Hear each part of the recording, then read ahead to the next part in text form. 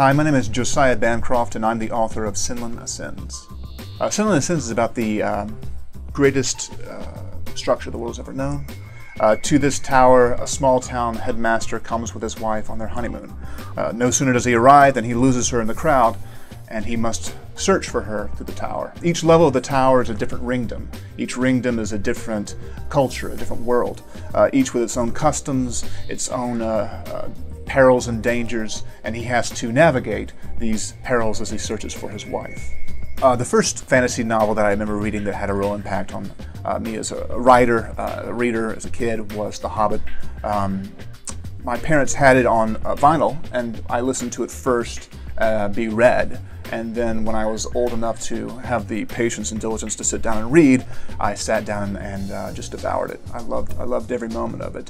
I love that sense of adventure. I love that sense of peril, the creativity of the world, the magic, and all the different kinds of mythical characters and mythical creatures that show up. So the authors that inspired me the most, especially early on, would be C.S. Lewis, Tolkien, and Bradbury. I read everything I could get my hands on of those authors.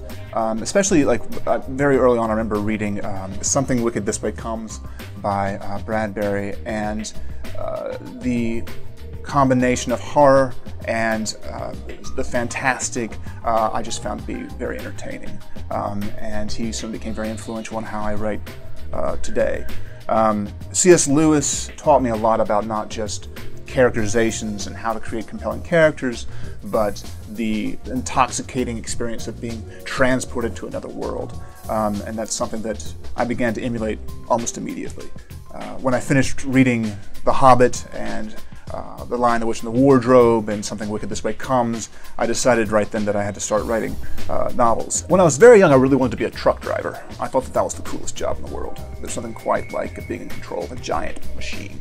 I think that if I couldn't be a truck driver, the next best thing was going to be an author. So I started writing books, like I said, very young.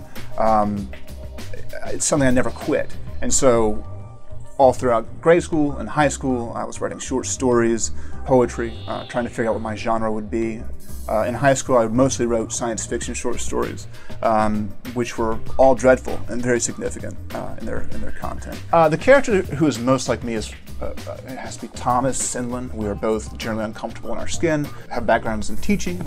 We are both a little bit too smart for our own good. We're both tall. Senlin is somebody I understand because he is somebody who finds the world to be both fascinating and filled with many things that he wants to know, but also at the same time a little terrifying. And that's something I can really relate to.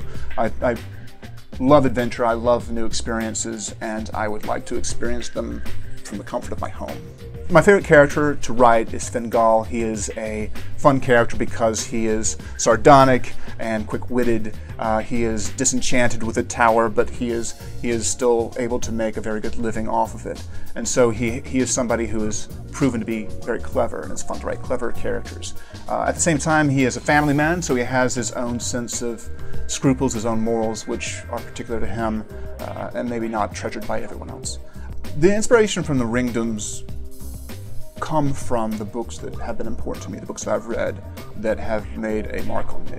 So Kafka, his book The Trial, and Camus' The Plague. Italo Calvino wrote a book called Invisible Cities, which was instrumental in the genesis of the Tower. If you haven't read it, Invisible Cities is an imaginary travelogue, a diary of impossible places that could never exist. Each ringdom is in some way a gate to limit the access of the people who flock to the tower from the rest of the country. So the lower the ringdom is, the more open it is to the country, and the more often it's plagued by crime and poverty and suffering. Probably my favorite ringdom would be the Baths. The Baths is this fabulous destination that has all these hot steam baths, a spa, this lovely shoreline, and as pretty as it is, which is the fascinating part, it's also a very dangerous place, especially for outsiders, because it's so lulling, it's so lovely, it's so peaceful, it's so comforting. People end up kind of forgetting themselves. They spend all their money and they get stuck. The thing that I find most interesting about the book is that the tower embodies so much of the world.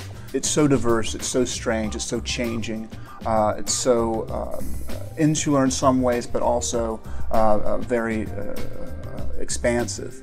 I wanted to write a world that I would never get bored of. And as a writer, I find it very easy to get bored. So my favorite part of writing a series is discovering the new levels, the new ringdoms of the tower, and finding out what they're about.